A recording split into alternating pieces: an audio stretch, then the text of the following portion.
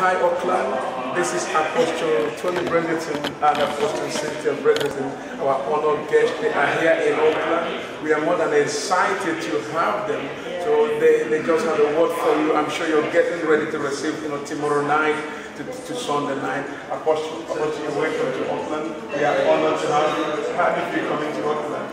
We feel good. We're really excited. It's early in the morning, but we're still excited about being here. We just got amazing things going to happen. So thank you all for having us, and thank you for the warm welcome. Your apostle has made us feel like we're at home here. Thank you so much. Thank you. So we're honored to be here. We're looking for a dynamic, supernatural meeting. So we're excited. Is this your first time of coming to New Zealand? This is our first time. Yes.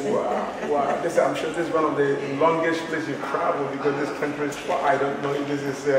No, we've been to England, to India, Africa.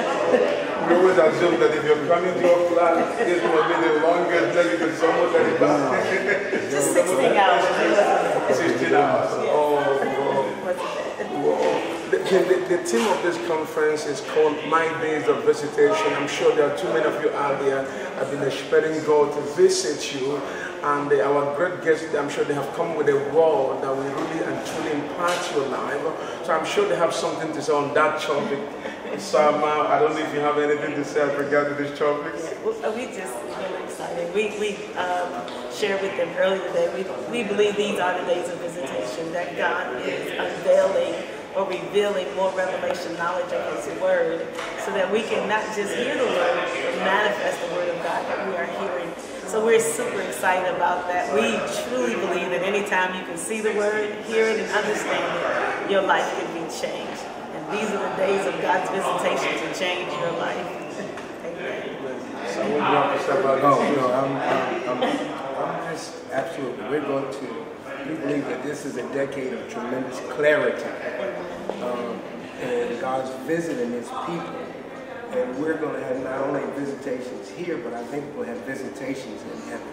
I think we're going to learn that we can be in two places at the same time. So Nicodemus he kind of dealt with that. Jesus said, hey, I'm here, but I'm also there. So I believe we're living in a day and time that we're going to have supernatural visitation both in heaven and on the earth. So you just stepped into a new atmosphere. I don't know how you feel in the Auckland atmosphere. How you feeling at the moment? You love the weather. It's cold at home, but it's great to be here. We have another location. Our church is in Middlesbrough, UK. And I have a sense, I felt like we were there. So it looks like that. It looks like a little bit like that. But the atmosphere is great. I feel good. We're carriers of the presence, so I feel God's presence everywhere I go. This is a great place that we meet some awesome people like yourselves, and we just sense God's presence, a mighty move of God. Yes. Well, hi Auckland. I want you to prepare for this weekend. It's going to be tremendous presence of God. God is going to greatly visit the nation.